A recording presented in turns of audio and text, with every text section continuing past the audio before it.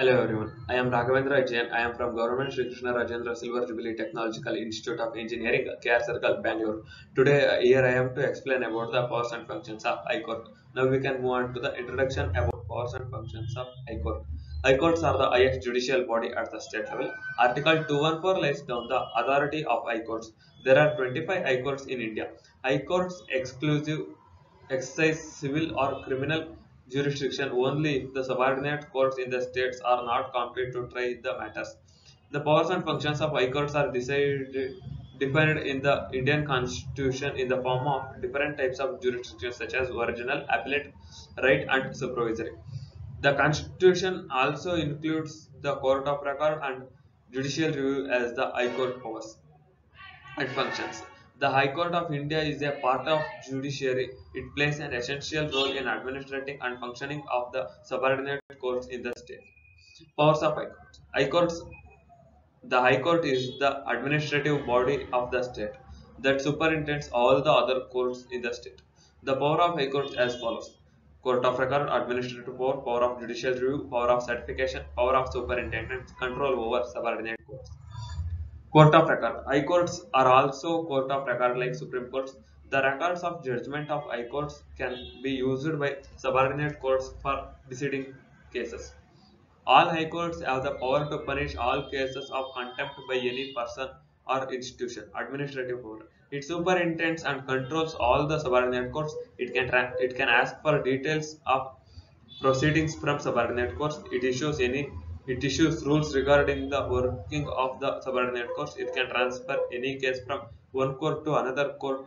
Can also transfer the case to itself and decide the same.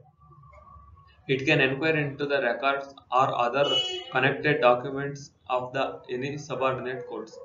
It can appoint its administration staffs and determine their salaries and allowance and conditions of service. Power of judicial review. High courts have the power of judicial review. They have the power to declare any law or ordinance unconditional if it is found to be against the Indian Constitution. Power of certification.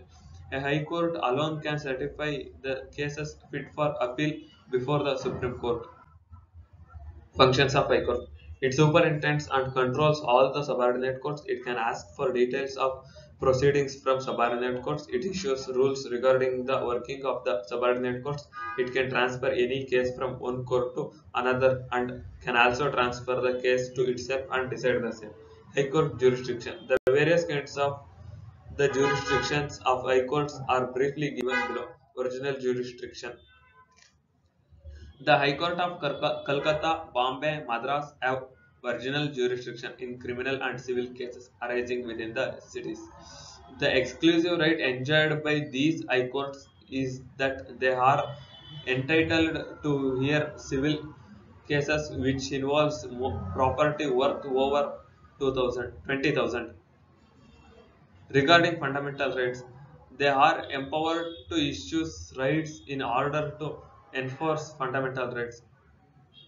Right, with respect to the other cases, all high courts have the original jurisdiction in case that are related to will, divorce, contempt of court, and admiralty. Election petitions can be heard by the high courts. Appellate jurisdictions.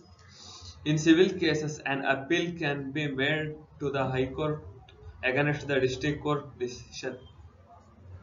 An appeal can also be made from the subordinate courts directly if the dispute involves a value higher than Rs 5,000 or on question of fact or law. In criminal cases, it extends to cases decided by session and additional session judges. If the session judges has awarded imprisonment for 7 years or more, if the session judge has awarded capital punishment, the jurisdiction of the High Court extends to all cases under the state or federal laws. It, in constitutional cases, if the High Court certifies that a case involves a substantial question or of law. Thank you.